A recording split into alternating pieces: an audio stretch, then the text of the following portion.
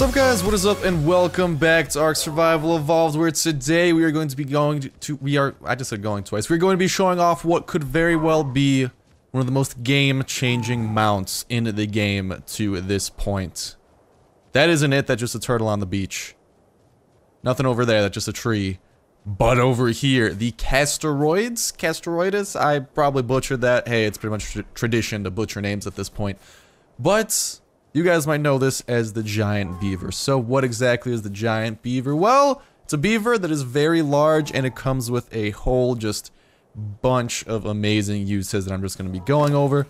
In terms of taming it, it's the normal tame. You just got to knock it out. Here, I'll actually have a little map of locations where it can be found. I actually got this off of the ARK Wikia. I'll try and leave a link to that in the description down below if you want even more information about this. But did want to say that's where I got the map from, be all transparent and whatnot. And that is some of the locations, as of now, to my knowledge, where it can be found.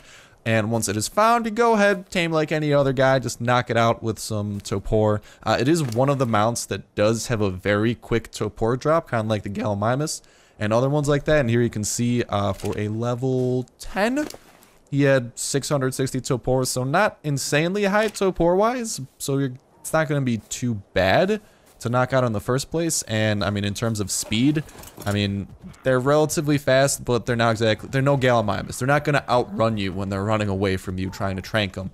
The problem is going to be keeping up with the narcotics, and it's going to take a good chunk of narcotics to keep them under and just make sure that you're babysitting it a lot. So kind of for comparison's sake, I think that a level 20 of these should take around 3 hours to tame using just meho berries, and you're going to have to be applying narcotics pretty consistently because I think they lose around 90 Topor a minute. So you're gonna want to make sure to be applying narcotics a lot, which is what kind of makes it in that class of animals, kind of like the Gallimimus, where it's really annoying to tame and you really have to babysit it. But this one has some very unique things about it that make it quite worth it if you think about it. Anyways, let's go ahead and talk about the saddle. So the saddle can be crafted in a workbench, but wait, I don't have a workbench. Well, might as well introduce the first parts of this guy's awesome abilities, and that's that his saddle, once equipped to the beaver over here, literally serves as a workbench. Oh my god, I know this is amazing. Just wait, there's more. So if we go ahead and hop into this literally fully functioning workbench here, you can do anything you want. Just craft anything workbench related. And if we go to the Casteroides saddle, it's going to cost you 290 fiber, 290 hide, 200 fiber, 100 metal ingots, 180 thatch, and 140 cementing paste. It's like a decent chunk of cementing paste and decent chunk of metal, but other than that, nothing too outrageous about it. It can be crafted starting at level 55, and this is sort of amazing. Sure, it might be really hard. I believe the kibble he takes, which if you, on a level 20 beaver, it should only take like 33-ish minutes, like half an hour, something like that, to tame up the Giant Beaver using Gallimimus kibble, because that's the kibble that he uses, so just a little bit of a heads up there. And that'll definitely make things quite a bit quicker. But that is his first special ability. That's what you need to craft his saddle, and that is amazing. You can literally use him as a workbench, and the thing that makes him kind of awesome as a workbench is he's an awesome wood gatherer. If we go over here and start gathering some wood, we got 136 wood out of one tree. I do believe that I do have like higher gather rates on this particular build. Oh my god, I just realized I do not have any tools. Well, crap. Alright, well, I was gonna say I do have higher gather rates on this server. I will put in text exactly what the gather rates are. But this beaver is getting a lot of wood from one tree, and he's getting it very quickly. He harvests more than half the tree in one hit. And he gets all of it, and the thing you probably noticed is, wait, Star, how does he have this much wood and still able to move so quickly? Are you cheating? No, that's the other special ability of the beaver.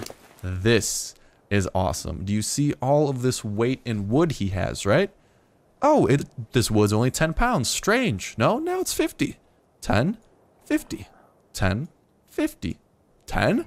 Yeah, so another one of his special abilities, all wood is only 1/5 of its total weight. So this guy is going to help you harvest so much. And the thing is, I'm not sure about this. I do want to see this. If we set him on Wander, Yep, if you set him on wander, he'll go ahead and harvest it all on his own. So I will do exactly that here because I kind of want to see that. Let's throw him on wander. And he will go ahead and harvest it on his own. Hopefully. Can you go over to that tree? There's like a tree right there. Dillo, don't attack me. Okay. Well, you know what? I guess this annoying little Dillo is a perfect opportunity to show off his attacking skills and see how quickly he can kill a Dillo. By the looks of it, not too quickly. It was a level 27 Dillo, so nothing too insane. But there you go. I can go ahead and put him on wander, and he doesn't seem too interested in... Is he still following me? I don't know why is he... He was literally still following me. That was really weird. Was that a gorilla? Okay, no, that was a trike. That is his special ability, is that he gathers wood really efficiently. He's able to gather wood on his own accord, kind of like the Giant. I can't quite get him to wander into the wood. He just doesn't seem too interested in gathering wood right now, I guess, but... Yeah, he doesn't. I guess he has too much wood on him. Is that maybe what it is? I'll just go ahead, drop all items from his inventory. Yeah, sure. I mean, that was just for demonstration purposes anyway. Did he have too much wood on him or something? Can I throw him off? There you go. As you can see, he did just swing. He growled or something. Did you get any wood from it? No. Huh. Well, I don't know if mine's just not cooperating. I feel like because he is like the Giant, he should be able to gather some wood, but he doesn't seem super interested in that. Yeah, there you go. He does hit it. Okay, there you go. He's hitting it. I guess I was just unlucky. He had too much wood on him, something like that. But when he wanders, he will be able to do that. So if you have a nice enclosed area with trees that regrow, you'll be pretty good in getting an awesome wood farm going to complement any possible stone farm or stone farm from your Giant and or metal farm from your Ankylosaurs. The thing about this guy though is that he's going to bring you back way more wood than all of the other resources that your other dinos can bring back because of that. The awesome thing as well, if I can demonstrate this, he doesn't gather stone on his own, but he is kind of awesome at transporting it, because if I can go ahead and grab... oh, and also I think the gather rates are 3 times, so he was getting quite a bit of wood from those trees. There we go, I think that should be plenty. And if we go ahead, throw it on him, if we throw the wood, or the rocks, it's only 12 instead of the 24 that it was on us. So he is also capable of having the weight of stones. Now this guy is one of the most versatile mounts out there, and arguably one of the most insanely useful out there as well. Nothing too insane as a fighter. You could probably, his health goes up and really badly actually. His health scales horribly. He's not going to be a fighter unless you really want him to be. This guy's not meant to be a fighter, and he's literally like, I think he was literally made that way, where his fighting attributes, I'm guessing melee damage won't go up too high either. They just aren't meant to scale well. So I'm probably what you're going to want to go up in with this guy's movement speed and weight, so he can carry more, because he's a moving workbench that gathers wood at a high rate and can bring back a whole bunch of wood, and also is awesome at carrying wood and stone. So really, he's like the best transport mount out there for transporting your stuff at like a solid pace. I think like Brontos and whatnot are kind of slow. But then again, this guy is too, so I don't know. But he's able to, for his size, definitely the best transport mount out there. You can get a little convoy of these guys, move rather undetected, and do awesome. Not only that, he's adorable. He's a beaver. Look, I just want to give him a hug. Look at his fur. My graphics aren't even the best out there, but look at him. I just want to give him a hug. And I'm naked, so that makes it 20 times weirder. Or half naked. I guess I got like boxer briefs on or something. Yeah, I got something going. But other than that, I think that's about going to do it for the beaver. I don't think there's much else. I mean, if I right click here, nothing happens. He only has his normal old attack and no roar. And that's about it. So I say that's about it as if it's underwhelming. No, this is amazing. When I originally heard about the beaver, I thought, oh cool, just going to be a wood gatherer. He's way more. With the saddle, he's the first like mobile workbench per se. I mean, unless you throw it on a saddle platform.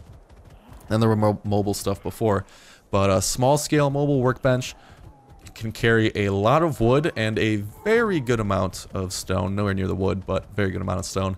And you can make a wood farm with this guy, and you're just gonna be set. One of these and a Giant, and you'll have resources for days. Your base will just keep building up and up, but rightfully so, these guys are pretty hard to tame, because of the whole narcotics thing that a lot of new dinosaurs have been lately, which is kind of disappointing that they're so hard to tame.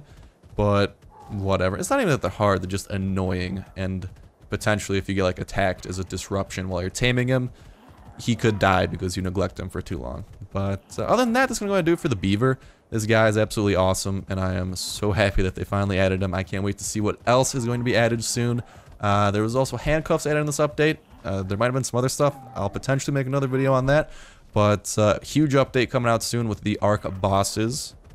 ARK Boss Wars. I think they're going to add 3 bosses and 3 boss arenas. That is going to be amazing. So lots of exciting stuff going on in ARK. I can't wait to cover it. Can't wait to do videos on it. And hopefully progress and end up doing it in our series as well. But other than that, that's going to do it for me. Thank you guys so much for watching the video as always. And hopefully, I'll see you in the next one.